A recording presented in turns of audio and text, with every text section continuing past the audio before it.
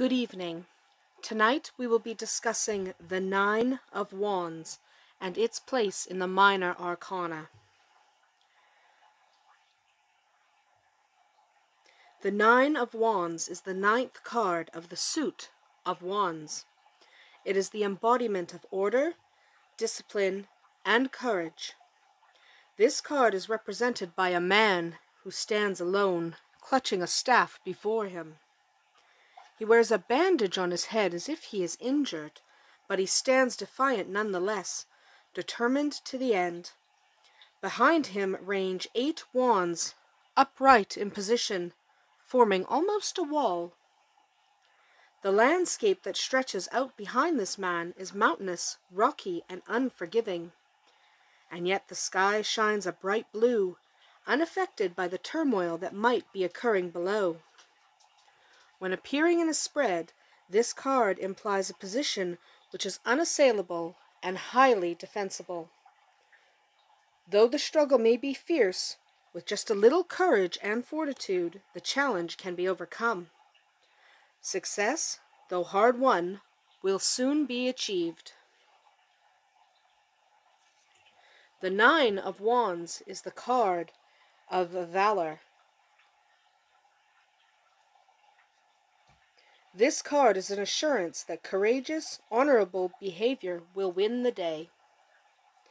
The discipline of a soldier might be required to succeed, for only in order can true victory be found.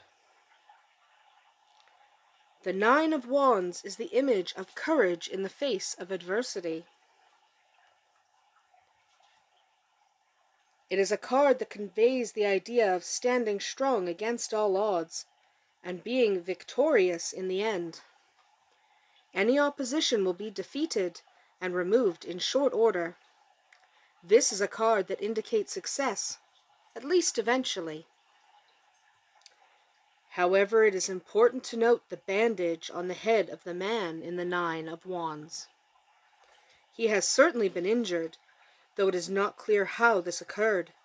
However this happened, this injury is a message. At the very least, the victory will be difficult to accomplish.